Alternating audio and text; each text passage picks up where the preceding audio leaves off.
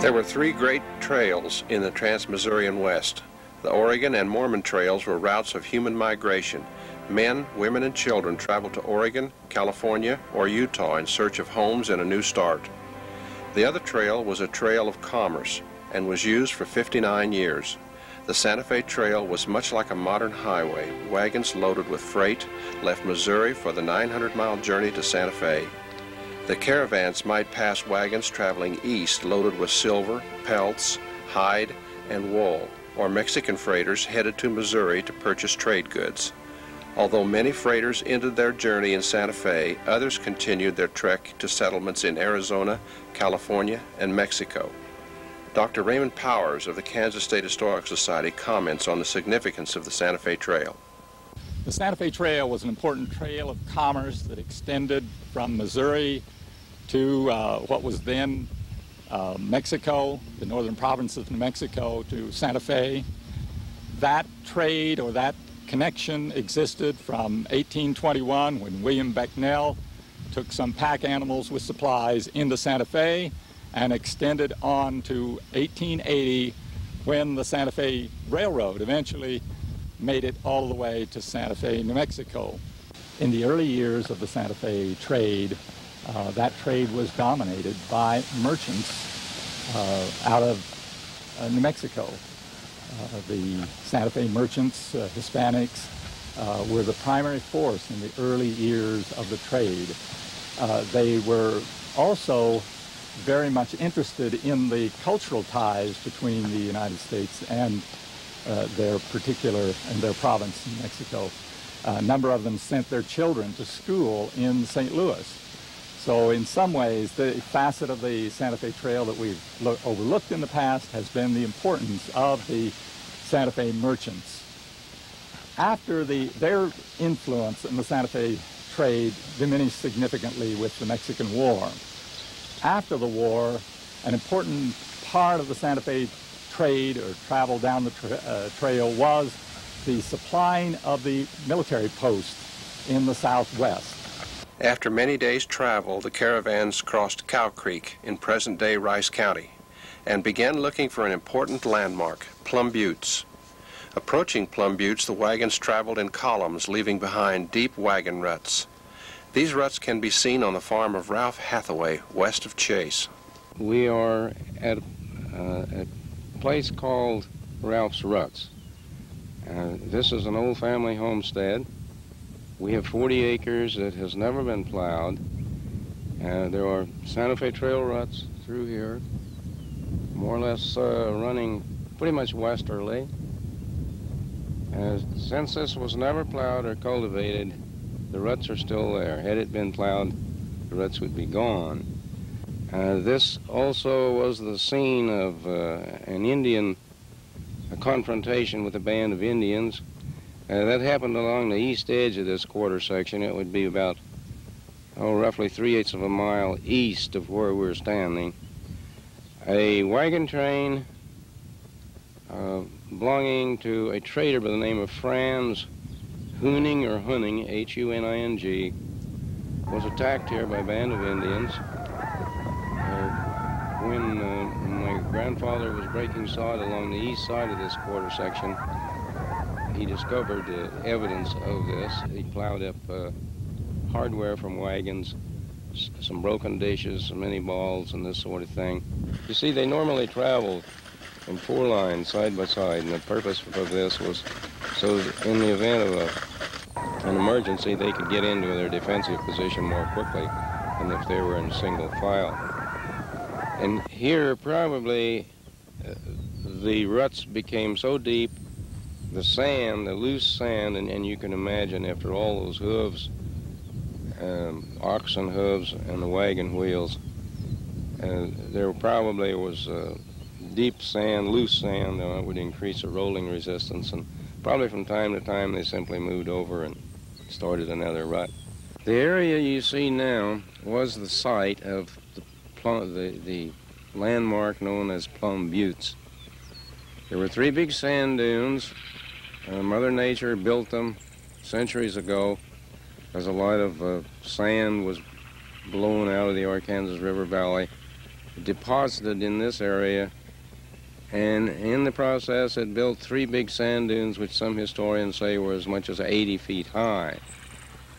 They were there when the first travelers came through, and shortly after the trail closed, the wind began their destruction. A phenomenal thing. Their demise is as phenomenal as their origin.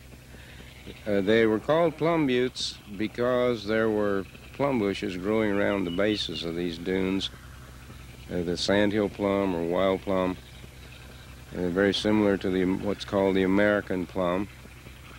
That would be the only woody plant you would find in this area, and back in trail days. The one dune that you see, which appears to be covered with plum bushes, may be one of the original tall sand dunes. After leaving Cow Creek, traveling west, the next camp was in the Arkansas River Valley. A large stand of cottonwood trees called Pitt Grove, located on a 28-acre island in the river, was the attraction to camp on what is now the west edge of Ellenwood. The Great Flood of 1884 changed the river channel to the south bank, where there was another large stand of trees used by campers for fuel. Dr. Thomas Lester described this campsite in 1847. At 4 o'clock, we reached what is termed the bend in the Arkansas and find the river from 1/4 to 1/2 mile wide and about 2 feet average depth. Water very muddy. The soil here is very poor and sandy. Dr. Thomas B. Lester, 1847. Newspaper accounts of the trail note that the burial of most of those who died after crossing Cow Creek was intended to be made at the Walnut Crossing, but many were buried upon reaching the river here. Their bodies were coffinless, and the graves were often unmarked. Susan McGoffin recorded burials in her 1846 journal. The manner of interring on the plains is necessarily very simple. The grave is dug very deep to prevent the body from being found by the wolves. The corpse is rolled in a blanket, lowered, and stones put on it. The earth is then thrown in, the sod replaced, and it is well beaten down. Often the corral is made over it, to make the earth still more firm by the tromping of the stock. The Mexicans always place a cross at the grave. Susan McGoffin, 1846. The Ellenwood newspapers tell of over 100 graves located on the high ground at the campsite. During the 1880s, high water washed many bones out of the north bank. The owner of the property, John Wolfe, said he saw many skulls and scalps washed out of the sand. John attributed the graves to travelers killed by Indians, but most died of disease. John also found remains of a building while planting fruit trees. This was the site of Clark's Trading Post, burned down by Indians after serving the freighters for only a few years. After leaving the campsite at the bend of the Arkansas, travelers moved west toward Walnut Creek. Dr. Lester noted, The next morning, August 3rd, we marched 10 miles. In 6 miles, we came to Walnut Creek. A short distance, we discovered a large herd of buffalo. One of our teamsters went in pursuit. Dr. Thomas B. Lester, 1847. Dr. Lester's party had no problems crossing the Walnut Creek. Others were not so fortunate. Matt Field's 1850 party waited 4 days for the water to recede. Anna Marie Morris noted in her diary, This is a lost day to us. It is impossible to cross the creek. I took a ride on horseback this morning, and I intend to ride every day, as our horse is easy and gentle. The adjutant sent me half a loaf of bread today, and it was quite a treat. The woman who cooks for him came over with her yeast and made me up a loaf for tomorrow. She says I look so much better than when we left Leavenworth that I ought to stay on the prairie all the time. The woman came from Santa Fe with Mrs. Henry and understands camp life. A soldier, Private Fisher, was drowned this afternoon. Anna Maria Morris, 1850. When Anna Marie Morris camped at the Walnut Creek, there were no buildings. But over the next few years, a small community developed. In 1867, Ado Hunnes sketched the early buildings on an envelope. Local historian Ray Schultz describes the early buildings at the Walnut Creek site. This is in the general area of the Walnut Crossing on the Santa Fe Trail, which was quite a famous place. Everyone knew it, sometimes by different names. It was either Allison's Fort, or Allison's Ranch, or Allison Booth Ranch, or the Peacock Trading Post, or the Rath Trading Post, or Fort Zara. At any rate, it was a crossing of the Santa Fe Trail on the Walnut Creek. The trading post that was here had several owners and operators at various times. The original one came with William Allison, who was a former mail conductor, and his partner was Francis Booth, who also was a former mail conductor to Santa Fe. And they loaded 2 wagons of trade goods and started to the mountains to sell their trade goods, and they got as far as this point and their mules gave out, so they built a building and made a trading post, which was really one of the first ones between Council Grove and Bent's Fort.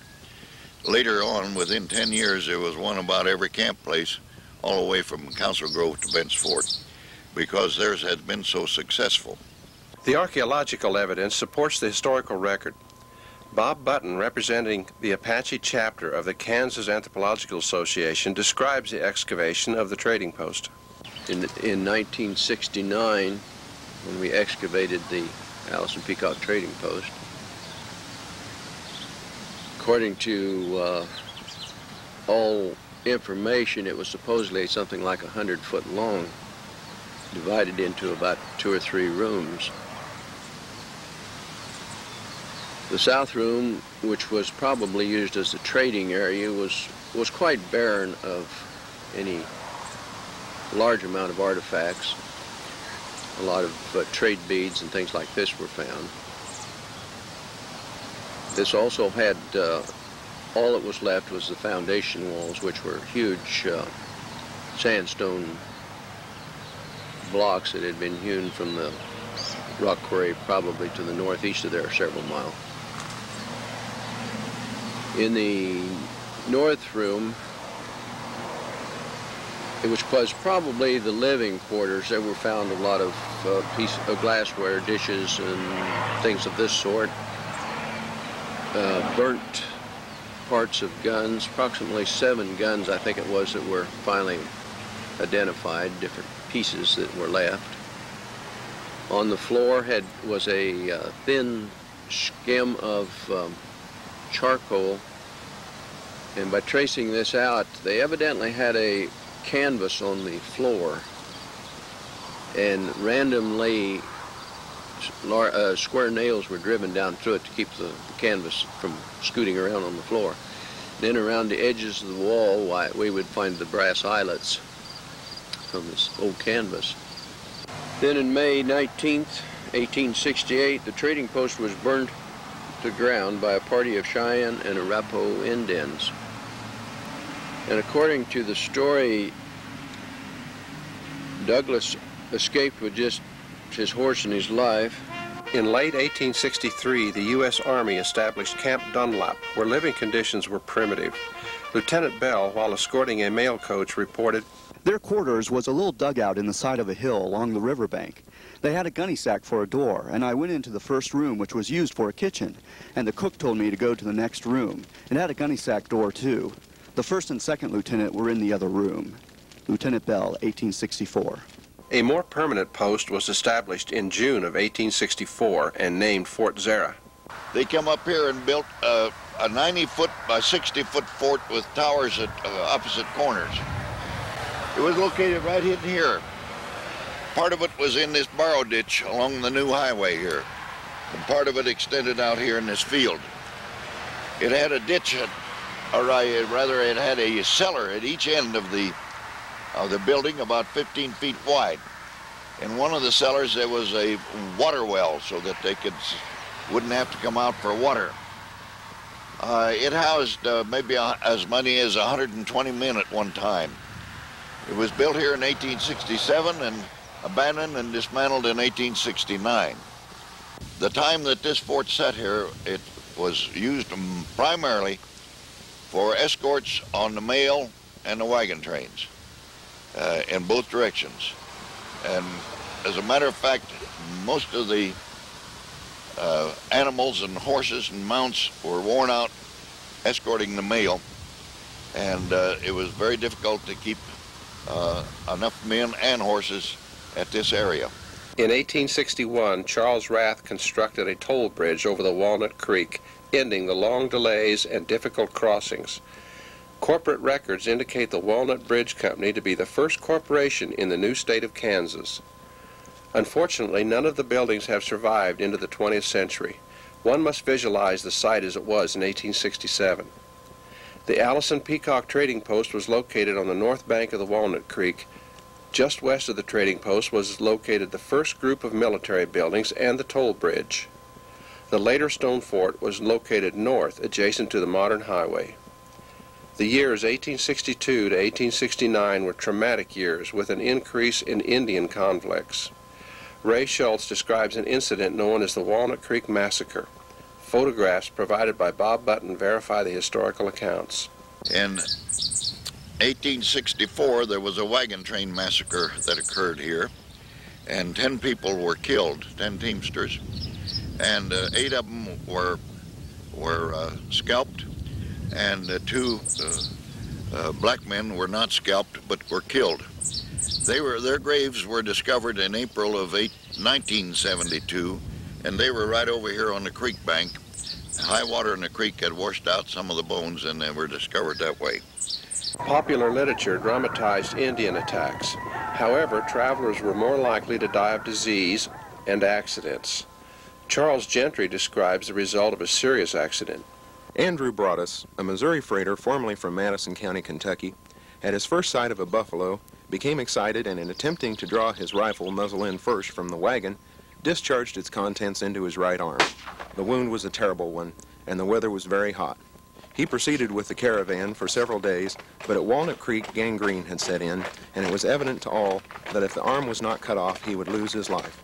Broadus was a man of nerve and bravery, and realizing his condition and that there was no surgeon along, called for his old Kentucky friend, Colonel Richard Gentry, and asked him to cut off his arm. After many expostulations, believing it was too late and that such a crude operation would only hasten his death, Colonel Gentry finally consented. His only surgical instruments were his own razor, a handsaw, and a coupling pin. Charles Gentry, 1826. After crossing the Walnut Creek, travelers encountered miles of dry, featureless plain. Eastern-born travelers were often dismayed by the lack of rain and reliable sources of water. As late as 1881, photographs show no trees along the bank of the Arkansas River. Louis Girard describes the land west of the Walnut Creek crossing. The grass in this region is short, early, and highly nutritious. It has a withered brown appearance, even in the early spring, and is designated as buffalo grass from the fact that it grows in the present buffalo range and forms their principal food. Louis Girard, 1826. Travelers began to anxiously search for the next landmark, Pawnee Rock. Modern travelers should note much of the original formation has been destroyed over the years. In the summer of 1872, this stretch of the Santa Fe Trail became obsolete with the construction of the Atchison, Topeka, and Santa Fe Railroad. However, the old freight trail was not forgotten. Today, travelers can follow the route by the DAR markers placed in 1911. In 1987, the Santa Fe Trail was designated a National Historic Trail. Today, freight still travels the same route as the long caravans once did, passing historic markers and landmarks. Dr. Raymond Powers. It's very important that we preserve trail ruts, that we preserve these various sites along the trail, and that we provide interpretive centers where we tell the story of the trail. For a couple of reasons. One is certainly just to be able to continually tell of the human drama that is part of the past. Tell of those heroic stories and those not so heroic stories at times. But the other aspect of it is simply to have these pieces of the trail preserved as part of the landscape of our mind, so that the past isn't just a kind of memory from book, memory from manuscript, but it is in fact tangible to us in some way. And that's really why we need to keep tangible parts of our past there, because they reinforce the idea that we are a people of memory, that it is our memory and our sense of the past that makes us what we are as human beings. And I feel that it is extraordinarily important that not only that we keep that memory through the documentation, the books and the stories and all of that, but we also have to keep tangible reminders of that story. And that's why we also need to keep places like Fort Larned, Ruts on the Trail, because they are what we have left, tangible reflections of that memory. Your smiling valley, and hear your rolling river. I long to see your smiling valley,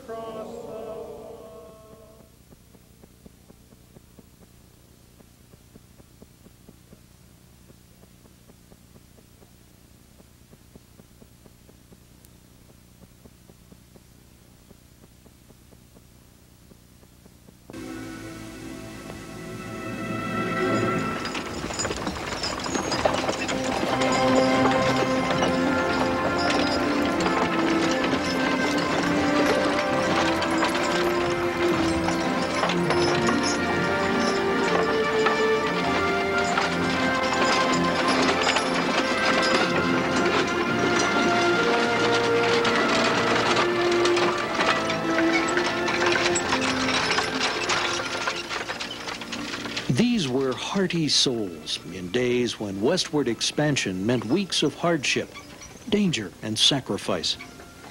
Miles of choking dust across endless monotonous prairie, where the threat of Indian attacks called for constant vigil and courage beyond all human endurance. Where water was scarce, and its remote sources bore easily remembered names: Lone Elm Campground, Wagon Bed Spring, Middle Spring, and the beautiful camp on the Arkansas, where buffalo roamed freely, providing meat and clothing for Indians and trail travelers alike. Life on the Santa Fe Trail was a hard, self-sacrificing existence at best. At the trailhead was the powerful, unpredictable Missouri River. At trail's end, Mexico's North American jewel, Santa Fe, where riches and wealth awaited those who completed the treacherous journey. The memories of those who did not make it are etched in crumbling gravestones, their ultimate sacrifices all but forgotten. The Santa Fe Trail snaked its way 1,000 miles through Middle America, yet scarcely more than half a century through history. And all along the trail's route from Missouri to New Mexico are the ruts and swales left by thousands of wagons, teams of oxen, mules, horses, and people. Reminders that achieving the American dream takes courage, sacrifice, and hard work. Its ghosts still haunt modern-day travelers with names forever etched in the chronicles of America's westward movement. Names steeped in history and legend.